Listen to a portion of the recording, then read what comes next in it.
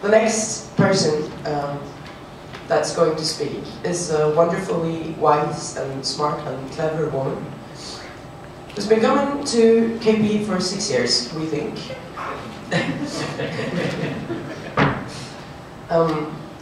And in addition to LARPs and other creative projects, she does secure attention.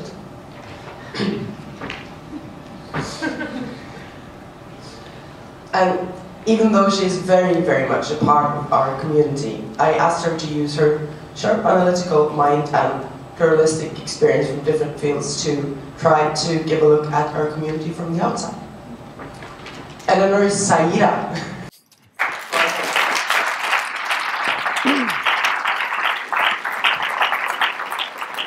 Hey folks. So the first question that Ellen asked me when she asked me to give this talk was, why am I coming to Norway? Because it's a long way. It's about, I think, 1,600 pounds of CO2 from where my apartment is. I mean, obviously I came out here because of Nordic LARP, but why, and what is that specific thing that I see in the world?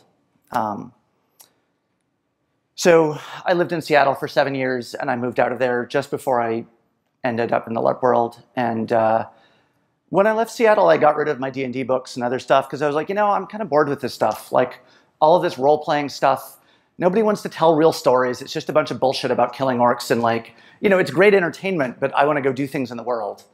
And I'm tired of a medium that I can't seem to find a way to, like, express and interact with you know, around doing the things that I want to do in the world. And then I met Andy Nordgren at a hacker conference in Berlin. And she started telling me about this crazy thing and these LARPers. And that kind of blew my mind. And then I sat down and read all the books. And then I showed up here because I had to see if this thing actually was you know, what I'd been sold. And it turns out it was. So I think of LARP in a couple different ways. And one of the ways that I think of it is as storytelling for the network age. This is storytelling in the first person, present tense, plural. And it is not very often that humanity comes up with a new tense in which to tell stories. That's actually kind of a big deal. Like, and we can talk about, oh, psychodrama and these and predecessors and whatever, but there is something about the thing that we do with LARP, and specifically the thing that we do with Nordic LARP, which is interesting and different in ways that are pretty meaningful. So, why does this matter? A friend of mine, Quinn Norton, who some of you may have heard of, she's a journalist and writes about the internet, among other things, likes to talk about the invisible city, right? So starting somewhere in the 1840s or so in the West, people started moving into the cities for real. And it took about 140 years for urbanization to kind of take place to the point that it has, right? And that was for about 1 billion people, maybe a bit more, to move into urban cores. And it took us a long time to figure out how to live with each other. How many of you have sat down next to somebody in a cafe who was talking about their sex life and not listened because you had other shit to do? Yeah. That was not a thing that we knew how to do. It's called civic inattention. And it was a thing that we had to collectively learn as, basically as a species, because we were living in places where if we didn't do that, no one would get anything done. For another example, in New York in the 1870s and 1880s, if you wanted to move a heavy load around, you attached a horse to it.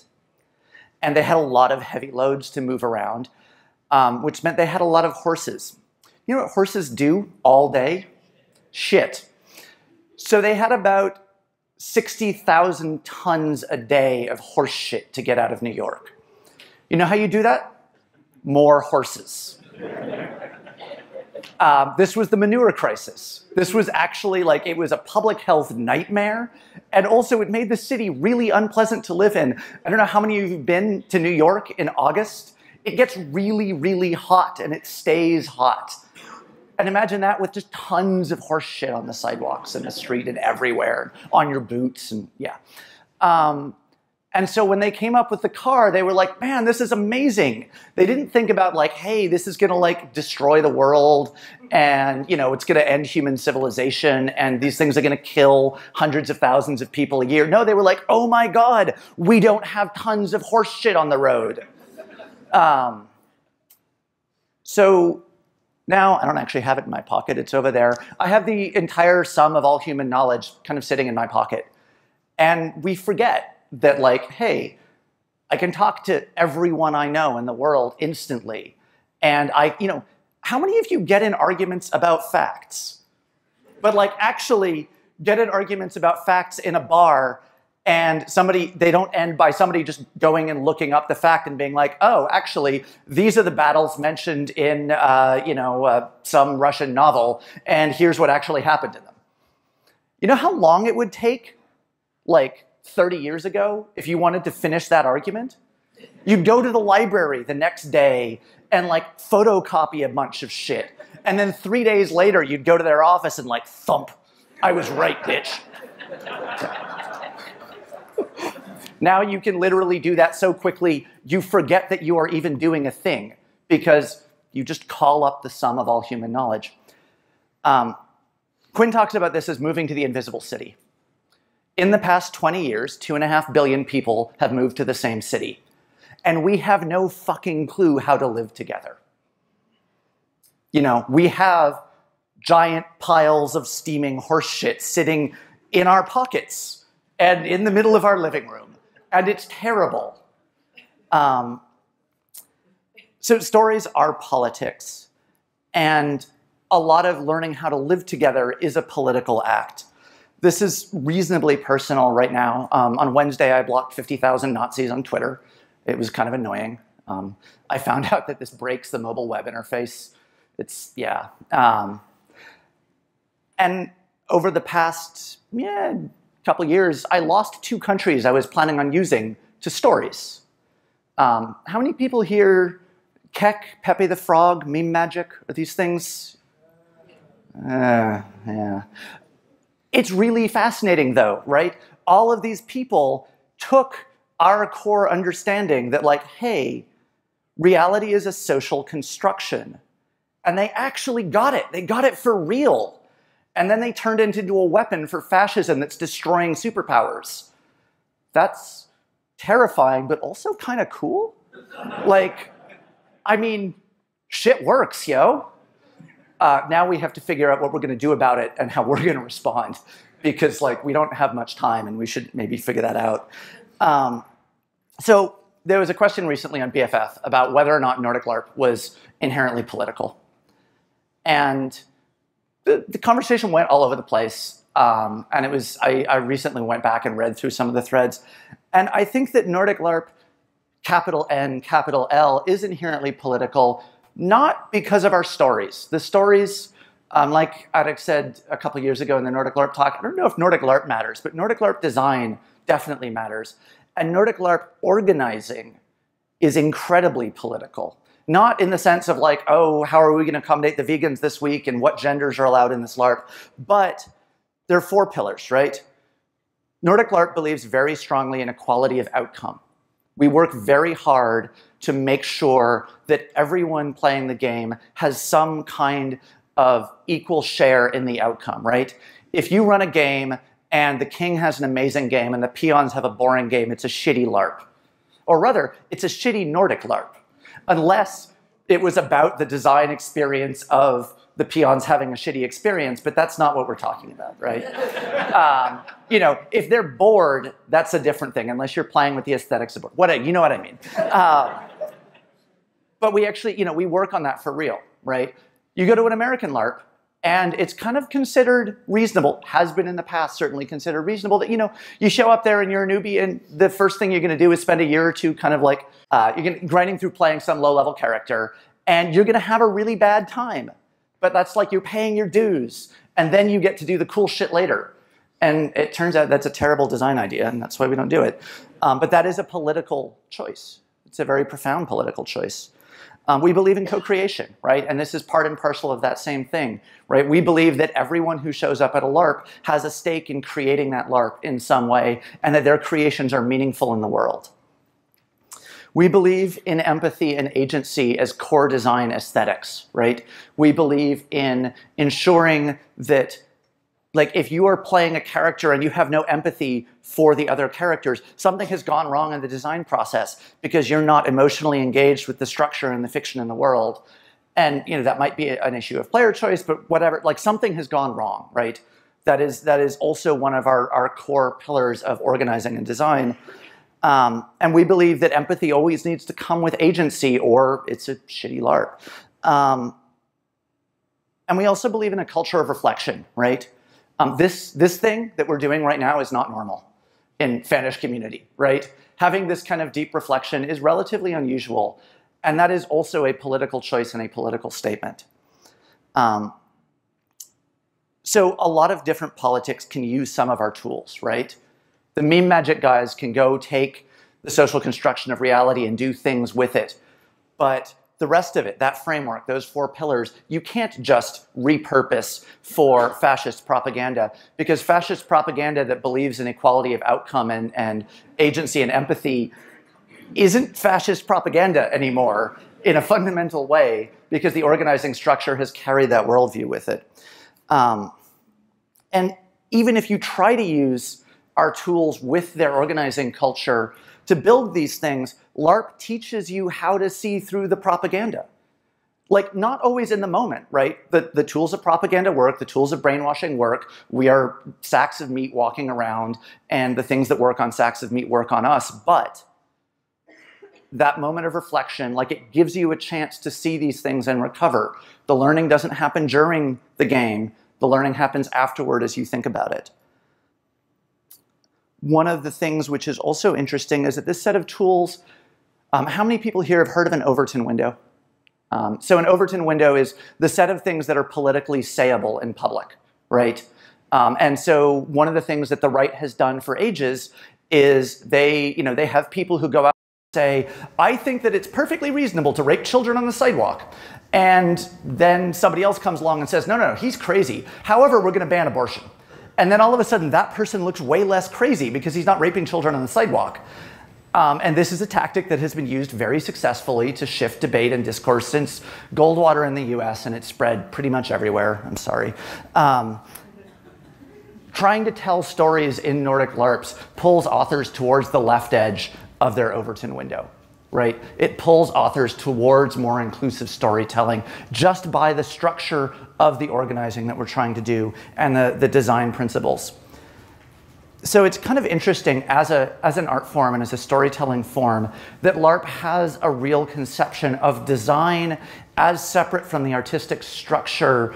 You know, like there's an understanding that the artistic moment and the design of the artistic moment are somewhat more distinguished and somewhat more formally distinguished than they are in a lot of artistic mediums. The most profound thing that I have gotten from this community, and this is actually why I will keep coming back, is that you have all taught me how to see social systems in a really deep way. I've been a systems person from when I was fairly small and kind of have looked at the world through that lens for a long time. But, you know, and I'd seen, yeah, okay, origins of like psychology and AI and social framing theory and these things. And then I came out here and I saw, oh, actually, this isn't theory. This is an applied science. We can go do this stuff. And even if we're only doing it in art, it still works. And it works actually a bit more deeply than we think in some cases. And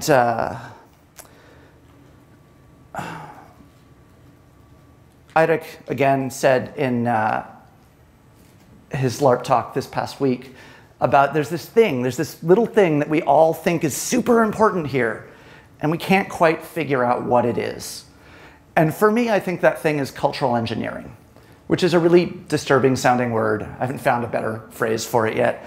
But it's basically the idea that, like, we have a toolkit here, We have a toolkit that's partially expressed in the organizing, partially expressed in the design, partially expressed in the structure of how we think and how we see.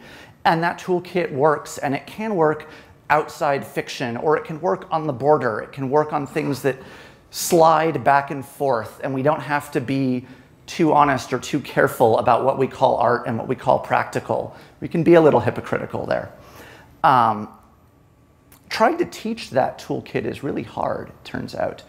And that's, I think, one of the reasons why I'm still here is, other than the art and the storytelling and the family I have here, is that I don't know how to teach that thing yet, or the core of it, without being like, okay, guys, I know this is sort of weird, and we're in the office, and we've been talking about like our engineering culture and what we need to do about like fixing our pull request system. So now we're going to play a bunch of LARPs, and then we're going to talk about how to make engineering better. Yeah, it's a hard sell. I think I'm going to end up doing it at work anyway. One of the things which is really interesting, though, so when I talked with my CTO at some point about cultural engineering and like, hey, we have this culture debt problem that we haven't been paying back into it. And he was like, oh, that's bullshit. We can't do cultural engineering. It's impossible. It's all about incentive structures.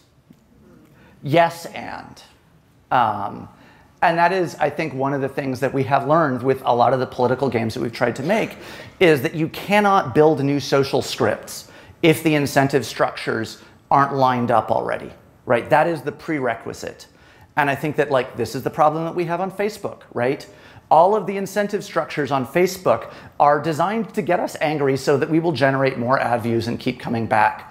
And this is fantastically useless for trying to have measured and reasoned conversations.